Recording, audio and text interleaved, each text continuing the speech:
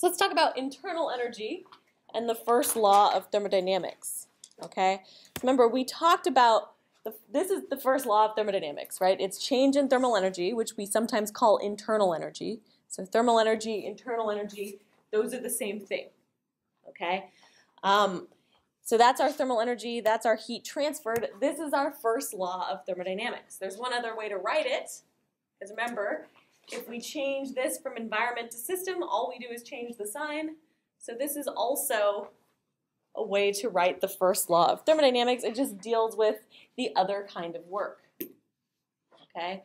So this is work done by the system. This is work done on the system. Okay?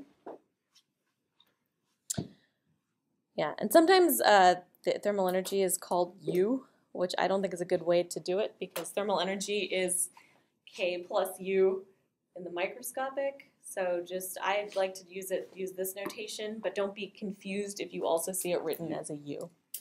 All right? Yeah. Especially if you're out in like YouTube video land, there's like lots of different notations people use. So, sorry. Okay, let's try this. Oh. Okay. Well, the answer's changed. So, what's the sign of work? Positive. Why? This is the force from the environment, right? The displacement's this way, so you have positive work. Okay? What is Q? Plus, minus, 0. Why is it 0? Insulated, right? So if you're completely insulated, can heat go in or out of your system? No, right? And if heat can't go in or out of your system, what's the only other thing that can change? Temperature, right? Thermal energy is temperature. That's the way we measure it. So if work gets bigger and this is 0, this has to go up, okay? And so this should also go along with your intuition. If you compress a gas, right, and there's nowhere for the heat to go, the temperature has to go up, okay? So in terms of the first law, we're increasing the work done by the environment. That increases the temperature because Q is 0. What happens if we take the insulation away? Then what happens? Then what would stay the same? Yeah, the temperature, right? Then all the heat that's generated by doing the work can escape, okay? So then, what doesn't change? You said temperature, right? So thermal energy is 0, which means whatever work you do is going to be equal to negative heat. Okay? The heat leaves the system, the temperature stays the same. Okay, so this is how we use the first law of thermodynamics. This equation keeps track of what's happening. So you have to pay attention to the situation. If something's insulated, Q is automatically 0. Okay? Work, you have to figure out if it's work environment or work system and what the sign is. So that's why it's really important. That's what we've been talking about, how to figure out the sign of the work. Okay? That's going to affect how you change the temperature. All right? So for instance, in an isothermal process, what's the change of thermal energy? What's the change in Thermal energy. Do you have an isothermal process? Does it change in isothermal energy? What? So an isothermal process means what? Same temperature. Yeah. Okay? So what thing is 0 on here if you have an isothermal process? Energy. Or This, yeah, the energy, yeah. right? Because this depends on temperature. So if the temperature doesn't change, this doesn't change, and this is a difference in thermal energy. So whatever it started at, whatever it ended at, so the change is 0. Okay? Your change in temperature is 0. Your change in thermal energy is 0. Right? Which means the work and heat are the only things that change. Okay? What about in an isochoric process? What's 0 in an isochoric process? Solid. Out of these things. Work. Work. All right? So in an isochoric process, work is 0. Okay? In an isothermal process, change in thermal energy is 0. We haven't learned about when Q is 0 yet, unfortunately. Okay? The other process, the isobaric process, none of these things are zero, okay? But the nice thing about the isobaric process is it's really easy to calculate work, all right? Because remember, an isobaric process is a flat line. So what's the area under the curve? Base times height. Yeah, it's just a rectangle. So P delta V. Okay. So then it's easy to calculate work, but it's not zero. Okay. Remember, isochoric process, work is zero. Isothermal process, change in thermal energy is zero. So you can automatically go to here and figure out the third variable, right? So if you know you have an isochoric process and you know your change in temperature, you can easily calculate heat, all right? If you know you have an isothermal process and you can calculate your work, then you can easily calculate heat. All right, anyway, so this increases. Here's I don't really like this slide, but it sort of gives you the idea of what's going on with the signs. But we already know all this stuff, so it's just summing up, okay? Here's our first law of thermodynamics, all right? We know if work is done on the system, then your work is negative, right? So if you have some sort of compression, then you have negative work. If you have an expansion, right, if there's work done by the system, if the gas is pushing the piston, then the work is positive, all right? We know if we go heat into the system, Q is positive, heat out of the system means Q is negative. And I'm showing you this because the signs are going to matter a lot when we're using this. And you're also going to have to remember if you're using work done by the environment or work done by the system, because that flips the sign, okay? That's all the stuff that needs to be kept track of. So here's another question.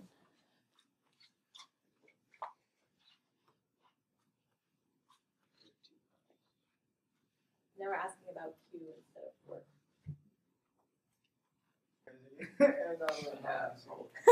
Oh man. Okay, so let's talk about this. So we have this situation, okay? Now remember, if you calculate these, this is the work done by the system. Okay, so work done by the environment, this is A is a larger negative work than B. Okay, so we know work for A is a large negative number, work for B is a slightly smaller negative number. So then we have two other variables we have to worry about. Change in thermal energy, and then it's asking about Q. Okay? What do we know about the change in thermal energy? Well, it's not zero, right? We're going from one temperature to another temperature. Remember, for I, this has PI, VI, TI. So it has the same pressure, volume, and temperature that they start at, and they both end at the same pressure, volume, and temperature, but they're not the same.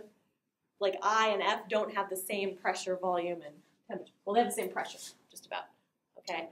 But because each of these dots represents a state, we start and end at the same state, okay? So that means our change in temperature is the same for both gases, which means our change in thermal energy, it's not zero, but it's the same, okay? So for instance, if our change in thermal energy was 10, okay? Let's say work for A is -2, and work for B would be something smaller, so -1, okay? That means our Q for A would be 12, and our Q for B would be 11, all right? Because they both have to add up to the same number. And so since this is a larger negative value for A, it has to be a larger positive value when you're talking about Q for A, all right? So the answer is going to be A. Right? You're just balancing this equation. This is the same for both process A and B. These are different, and you can use that to calculate Q. Yes? Is it true to say the statement more work, more heat? As long as thermal energy doesn't change. Right? So, yeah. So this is isothermal. It's not. If it's isothermic, then change in thermal energy is 0. This is a change in thermal energy that's just a constant for both processes, okay? So as long as you start and end at the same point, delta E thermal is the same for each process. If it's an isotherm, then it's also 0, okay? Yeah. No, I know it's confusing. Okay, let's take a break. Come back in about 10 minutes. That would be 9:07-ish.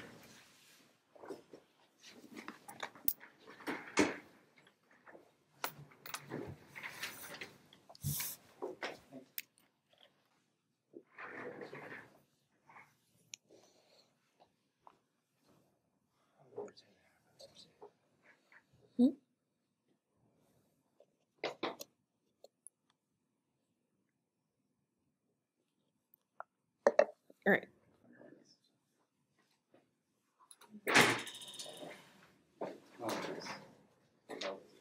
Alright, you said something about the large dot.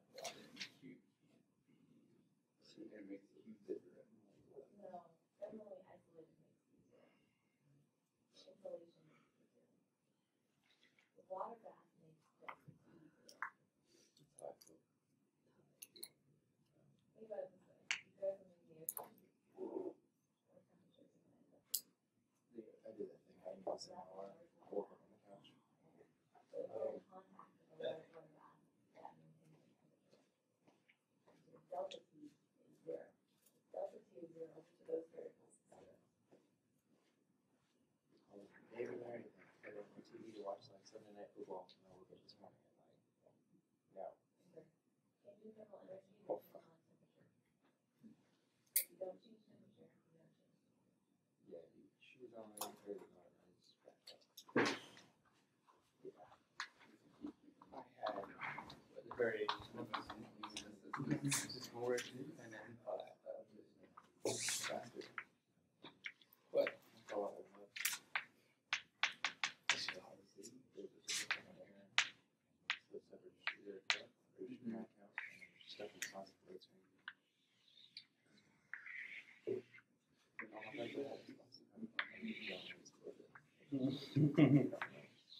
All right, let's talk about this. So we start with a warm drink in a glass bottle and we put it in the freezer. Okay, we're assuming this bottle is sealed. Okay, so what does not change? Which variable does not change? Well, that's it. Work is zero because which variable doesn't change? What kind of process is this? Isochoric, because the bottle stays the same volume. Okay, and if volume doesn't change, that's isochoric. That means work is zero. Okay? What about heat? Is it going in or out of your system?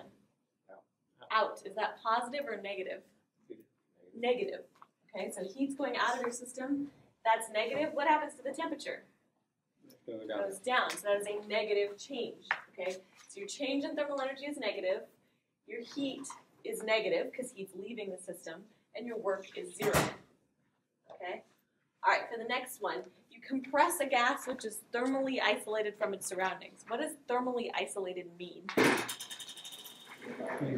can't run it around. It means heat can't get in or out. So usually that's like a thermos or a cooler or some sort of insulation. Okay? If heat can't get in or out, that means which of these variables is zero? Q. Q. Okay, so Q is zero when heat can't go in or out. All right? Which means Q is also zero in C, right? That also says it's thermally isolated. All right? So for B, you're compressing a gas. Remember, we're talking about the work done by the environment.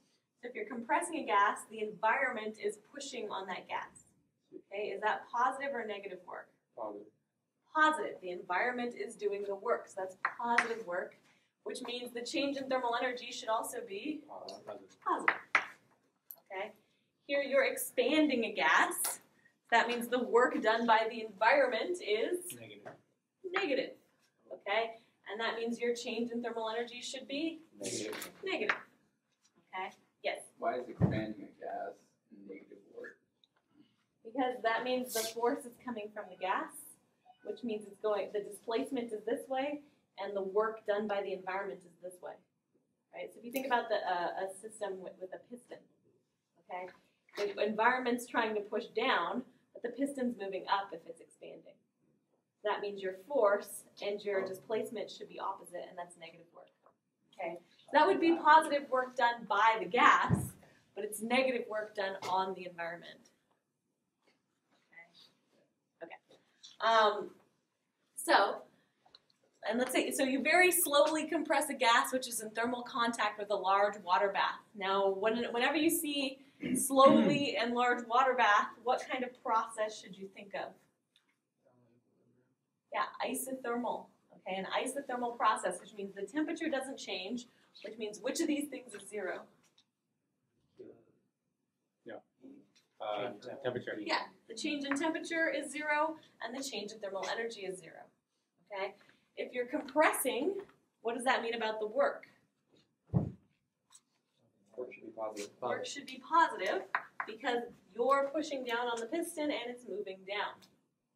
Okay, so positive work. What does that mean about Q? Negative. Negative, right? Heat should be leaving the system as you compress it in order to maintain the same temperature. Okay, all right. So that's how the first law works. All right, so here's a fun fact. Let's say this is our first law. Okay, if we have a cyclical process, meaning we start and end at the same point, what does that tell us about our change in thermal energy? Zero, right? Because at this state, pressure, volume, and temperature are the same. So you've changed them as you go over here, but once you get back here, the temperature is the same temperature you started with. So for all cyclical processes, change in temperature is zero, which means change in thermal energy also zero. Okay? So that means for any cyclical process, the work done by your system, meaning the area inside this curve, is equal to your heat. Okay? So the work done by the system is equal to the heat. And if you want to actually calculate the work, right, you integrate this way, and then you integrate that way, and the work is just the area enclosed in the cycle. All right? This is the work done by the system, and it should be equal to the heat because we know our change in thermal energy is zero. Right? We start and end at the same process. And why is it useful to have cyclical processes?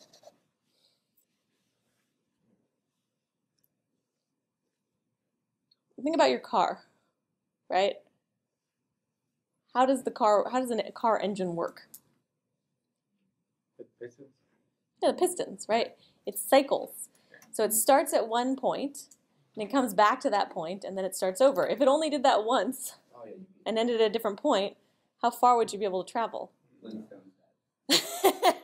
Not that far, right? So you want your processes for like motors and engines and things to be repeatable, okay? You want to get back to your original state so you can go around again.